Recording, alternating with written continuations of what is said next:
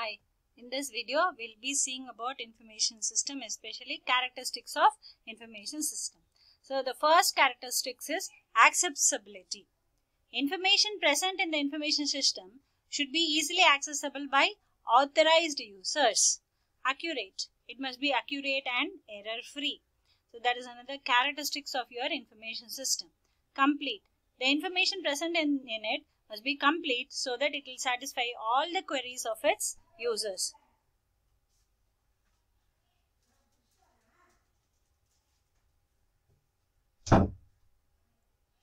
Relevant. The relevant information is important for decision maker. Reliable. This is very important characteristics of information system because it is trusted by its users. So reliability of information depends upon the sources of data collection for information system. Secure.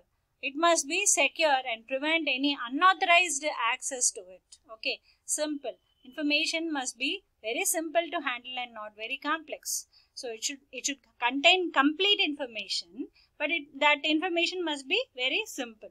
It should not contain too much details, whereby the decision maker is unable to determine what is really important. Then timely. The information in the system must be delivered in timely manner wherever it is required, and it must be economical to produce. 10.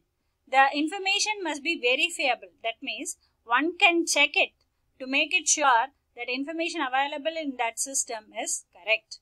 So these are the 10 characteristics of your information system. Next, components of information system. The first one is hardware.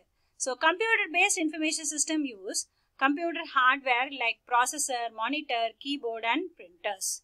Softwares. These are programs used to organize, process and analyze data.